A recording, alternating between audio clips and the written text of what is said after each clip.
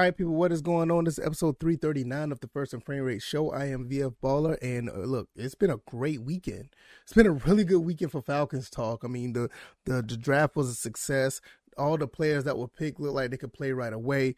Look like this team is definitely going in a new direction. If you watched the last video, and if you came through because of the last video, I appreciate the support. Thank you for all the kind words. Thank you for all the insight that you guys are bringing to the table. This is what it's all about. It's not just me putting out content. I want to hear you guys' thoughts as well. And that last video was a success. It was really, really good. I appreciate all of you guys, all the people who are subscribing to the YouTube side of things. That is great. Now, if this is your first time here, welcome to the First and Frame Rate Show. I am VF Baller. I talk about Georgia Southern and Atlanta Falcons football, kind of interchange them throughout the week. Whatever the topic is more important in my opinion. And we just talk about football over here. We love football, and we just try to give out the best commentary possible. Also, if you want to listen outside of the YouTube and Rumble, because I'm on YouTube and Rumble, if you want to listen outside of that, I'm on Anchor, Stitcher, Spotify, Apple Podcasts, and Google Podcasts. So you can listen to this at your own leisure. And everybody who's came through, I really appreciate it. Thank you guys very, very much. All right, so let's go ahead and get into this. The Atlanta Falcons had success, much success as far as the draft goes. I think they did a phenomenal job. Now we get into the undrafted free agents that they signed. I think Terry Fontenot said this, and I'm going to call it that as well, because that's a good way of putting it. This is round 8 of the NFL draft, and this is where you can pick up some undrafted free agents. Hopefully, they can find a spot on the team. And there was I think it was 9 players that was picked up by the Atlanta Falcons. I want to name those guys, but there are 4 guys, in my opinion, maybe 5. I'll give 5 an honorable mention for, that really stick out. They really stick out, and I want to put a spotlight on those guys.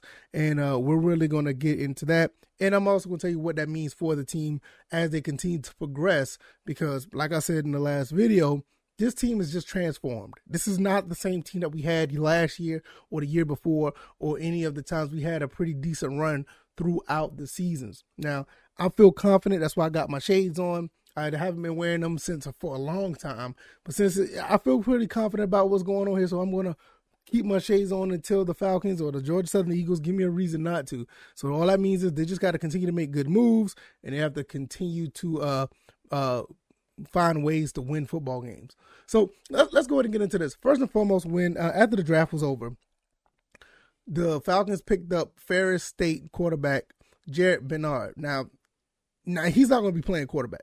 They already said that he's going to come in and try to play kick returner or wide receiver. This looks like a special teams move right here. Now, as far as special teams go, we already got one guy. I think it's Avery. He does pretty good, but it's nothing wrong having a second person. Every time there's a kickoff, you have 2 people back there, right? Put him back there. This kid is fast. He's very fast. I've seen him move. I watched some of his tape, and I understand why for him to be an undrafted free agent and for him to get picked up by the Falcons, it's a perfect, scenario for Bernard. I think I said that right. Jarrett Bernard. Perfect scenario for him. Go ahead and if you find a place on special teams, you'll always have a job. And it looks like this is where this stands out at. Also, who's not pictured up here, Stanley Berryhill, the 3rd Arizona wide receiver, could be a steal. But the only reason why I'm not going to put him up there too high is because of the receivers we already have. You already have an Alden Tate and Drake London. You got Cordell Patterson possibly going to go back and play wide receiver more. Kyle Pitts at tight end. You got a couple other guys who came in already. Stanley Berryhill, he's going to put in that work. I think he can, but he's going to have to put in that work to get some time on the field. And I didn't even talk about Olamide Zaccheaus. Zaccheaus is another guy who's already proven. So, yes, Stanley Berryhill looked like he could be a sleeper, but up against that competition that he's that's on the team, he's going to have an uphill battle. That doesn't mean that he's a bad player. It's just that look what situation you're going into. So just be mindful of that when you see Berryhill come through. Now, these next 2 guys that I'm about to mention, I have no idea why these guys weren't drafted. I looked at their tape. One person, I watched their tape prior to the draft, and I thought for sure he was going to get drafted. And it's criminal, and it's almost robbery that we got these two guys. Both of them are pictured on the screen if you're watching on YouTube and Rumble. The first guy is Iowa cornerback Matt Hankins. Matt Hankins for Iowa. I mean, I watched this kid's tape. Why this kid was not drafted somewhere in the 5th or the 6th round and possibly could have gone as high as 3rd, because this kid looked like he could play some ball.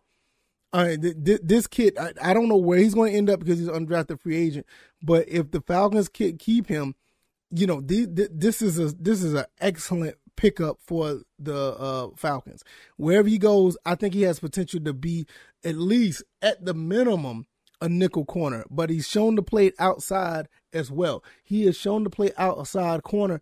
I still don't understand why nobody picked this guy up. Go look at his tape. I'll probably put the tape down in the description so you can look at some of this kid's work. He's played very well in Big Ten football.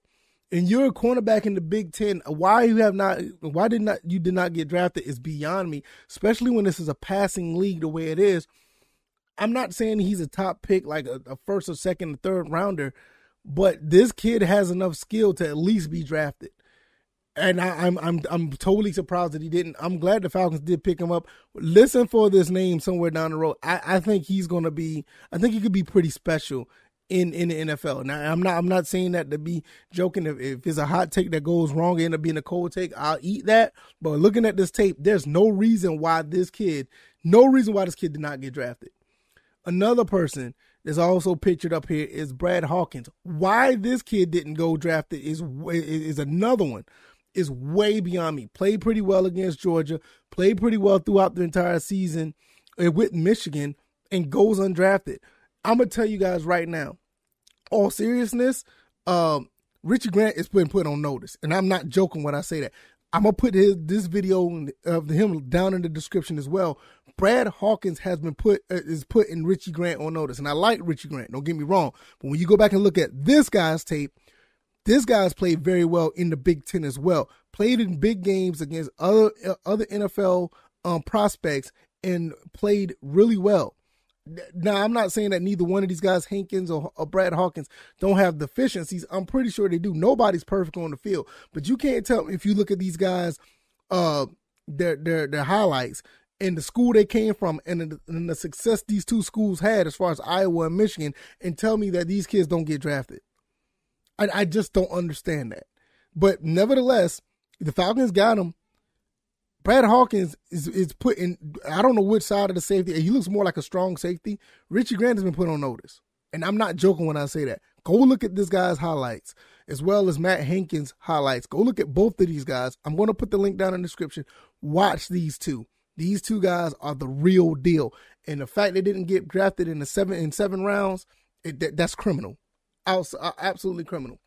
The next person I'm going to talk about who's not pictured here is Central Connecticut wide receiver Tashawn James. Now, it looked like he had some size to him. I watched some of his highlights. Looked like he can go up and get the ball. I kind of put him in the same position where him and Stanley Berryhill is. You're coming in a situation where these receivers are already kind of established. Alden Tate, Drake London, Cordell Patterson, Olamide Zaccheaus. I'm not saying that they can't play, but look at the situation you're putting yourself in. I'm not saying putting themselves in, but look at the position that you're coming into. You're going to have the ball. Him and Berryhill's going to have the ball. Yes, they could be sleepers. I think they could play some, I think they're going to be pretty good. Not saying that no cash aspersions on them saying they can't play, but when you talk about these type of guys coming into a situation like this, you're going to be vying for a spot. And just, best of luck. And I think they're able to put up some type of resume where it's going to give Arthur Smith and Terry Fontenot a reason to scratch their head a bit. So just put that out there. I think this is a pretty good pickup, but with the situation you're in, it's going to be a little bit different. Now, the next person who's pictured here, Colorado linebacker Nate Landman. I watched some of this guy's tape as well. Nate Landman looks good. He looks really good. Nate Landman looks like your typical middle linebacker that's ready to take charge and lead a defense. Now, I know we already talked about Anderson and from Montana. Those two guys together, they look like they're going to be pretty good. I'm not sure if Nate Landman will make the team, but I will say this. He's going to be really good. Nate Landman looks like a type of person that could be a really good player right here. He could be a really good player. And with the linebacker situation we have with the Deion Jones, I think we still got Rashad Evans, we got Michael Williams. Just adding more linebackers. So it's right up Dean Pease's alley. And this is another one that I thought that Nate Landman should have been drafted. 6th, 7th round, whatever the case may be. But this guy looks like a leader. One thing about him, I will say, I think that he will be pretty good on special teams. This is another guy look like he could be pretty good on. He could be a leader on the special teams. So you got him with a couple other guys that are special team specialists. They look like they could do something, and I'm here for this. And really good pickup for the Falcons. I'm not saying that he, other teams, just passed up on him, but he could be somewhat of a sleeper. So that's another thing that I want to address. I mean, you go look at the highlights on him as well. As a matter of fact, I'm going to do this. Everybody that's pictured up here, I'm going to put their links down in the description so you can check out their highlights if you haven't already.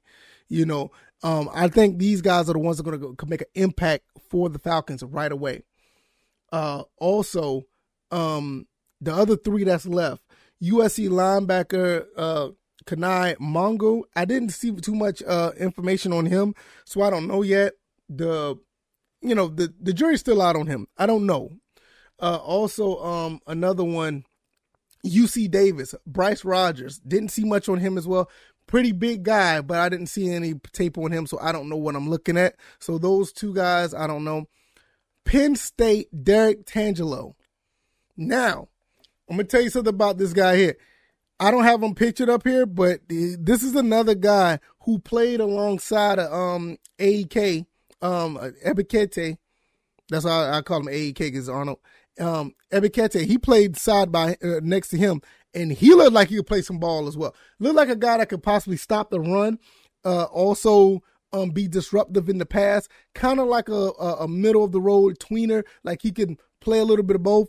I can expect him to actually find some time on the playing field to do different things with him because he doesn't have like the complete size of a defensive tackle, but he plays like one as well. That's why they say he can do a little bit of both. So I wouldn't be surprised if they try to move him outside a little bit, put him inside sometimes, and try to have him do a little bit more exotic things, kind of like what Dean Pease like to do. So that's basically everybody as of right now who's been picked up as a list of free agents. I think the two that stands out the most, possibly three, is the two defensive backs, Matt Hankins, Brad Hawkins. Those guys should have been drafted. The Falcons got a steal with Brad Hawkins, in my opinion, possibly with Matt Hankins as well. Nate Landman, the linebacker, I feel that he's going to be a contributor right away. He could be. So out of all of these guys, those three guys could be a contributor. I don't see the Falcons letting Brad Hawkins go. I will be surprised. I don't see that the Falcons coming in signing Brad Hawkins and he don't make the team. He looks like a guy that, and with the safety situation we have, I would not be surprised. In my opinion, I think he plays better than Richie Grant. And it's almost not even close if you look at the highlights that Brad Hawkins have done against high-level talent, other NFL prospects, other guys that are in the draft now or who has been drafted. Matt Hankins is another one. I don't know. Well, I ain't gonna say I don't know. He's played in the Big Ten, so he's played against other talent as well. So you're looking at a situation where these two guys who played at high-powered Power 5 schools, high-powered conferences that played against other NFL talent and been as productive there was. You look at the highlights that they've had, and they don't get drafted. The Falcons got a pretty good deal with these two guys here. Also, Nate Landman, also playing in the Pac-12, somewhat high-level talent there. I'm not going to cast aspersions and say that they're not as good, but when you play at Colorado and you are leading a defense the way you did, I expect him to possibly, be a threat for a middle linebacker job. I can see him possibly being a threat for a special teams job. I mean, he just looks like one of those guys. I mean, just look at the picture here. He just looks like one of those guys that can do a little bit of everything. Links will be down in the description to all of these guys' videos. And last but not least, Ferris State, Jared Bernard. I looked at what he can do as quarterback. This guy's fast. He's fast. Go ahead and let him get some kick returns in, get some punt returns in, have him be electrifying player, flip the field for us, get us some good field position in the beginning of a drive, and you cannot go wrong there. I think not only what they've done in the draft, the Falcons have done in the draft, I also feel that they're continuing with the high quality level of players that they're bringing into the round number 8 of the NFL draft, which is the undrafted free agent part of the offseason. And I think they've done a pretty good job at getting these guys from Bernard, Berryhill, Hankins, Hawkins, Tashawn James, Landman, Malga, Rogers, and Tangelo. I think they did a really good job. I don't think you can get any better than what I see here. So let me know what you guys think. If you like this commentary, hit the like button, share this podcast, subscribe to the YouTube or Rumble channels if you haven't already. Give me a 5-star rating on that Apple Podcast app if you don't mind. Also, if I'm not doing good, give me some feedback on the apps.